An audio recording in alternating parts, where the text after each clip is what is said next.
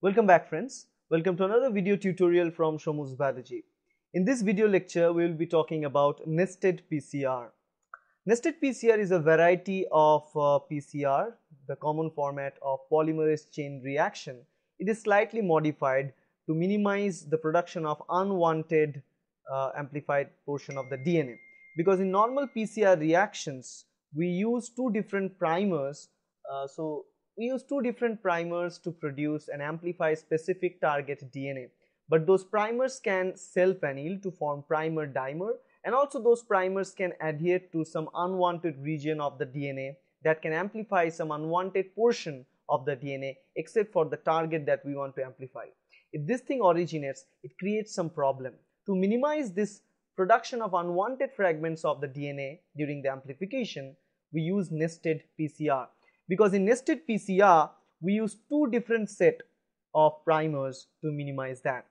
In this case, it increases specificity of the DNA amplification, and we use two set of primers.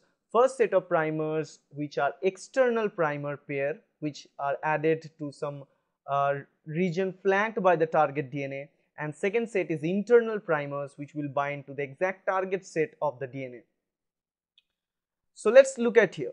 In nested PCR, the whole process is conducted two times. Let me take a color. There are two sets of PCR reaction carried out. We do the first round of PCR, couple of cycles of PCR to amplify some fragment. Once that is done, we take the product of PCR number 1 and we use that product as a target for the PCR number 2. Then after that, we will get our product, and after second time of the PCR round, all the products that we get are much better and they will be much more accurate.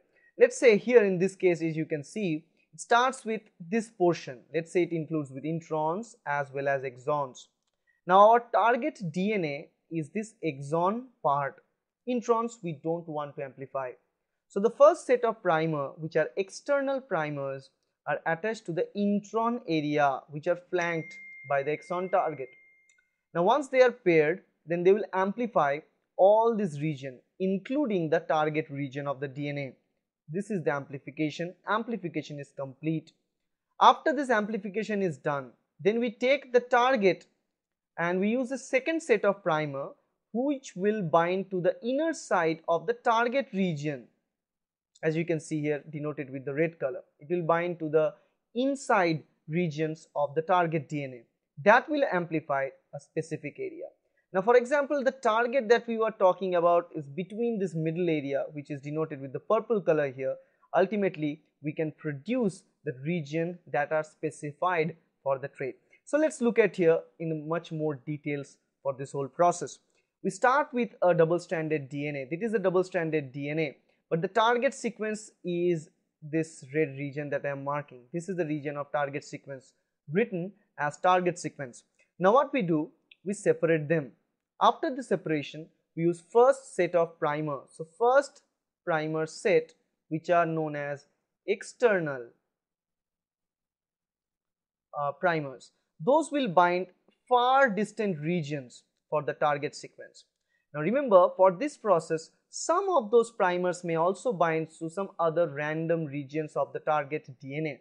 If the DNA is bigger, then it can bind to any random region. Now in this case, as you see on the first hand, in this particular strand, if we amplify, that can amplify the target sequence, but in the second strand, it will amplify this portion, which will not carry our target sequence.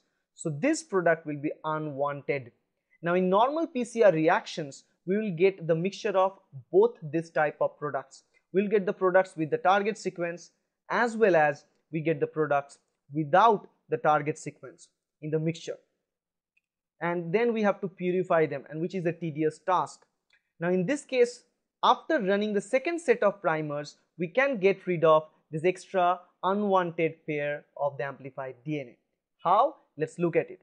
Now we go to the third step of this process, that is running the amplification stage. After the amplification, some of them produce this unwanted product, as I told you. Some of them produce product with the target sequence. Now we use the second set of primer. The second set of primers will bind to the inner side of the target sequence. So if this is the target sequence, it will bind inside region of the target sequence. Now for this to work, we should know exact DNA sequence of the target region of the DNA. Otherwise, we cannot design the second set of primer, which are inward primers. Okay, so internal primers that we design will be specific to the target region inside. Once they will pair to the target sequence only. Now the second set of primers will not bind to any of the unwanted region of the DNA because they are very specific. As a result of that, as these primers only attach to near the target sequence, this target region only will be amplified, or the rest of the unwanted fragments of the DNA won't be amplified at all. So after running this reaction in the two different stages using two different set of primers, we can get most of the amplified portions containing the target DNA only. And that is the importance and that is the beauty of nested PCR.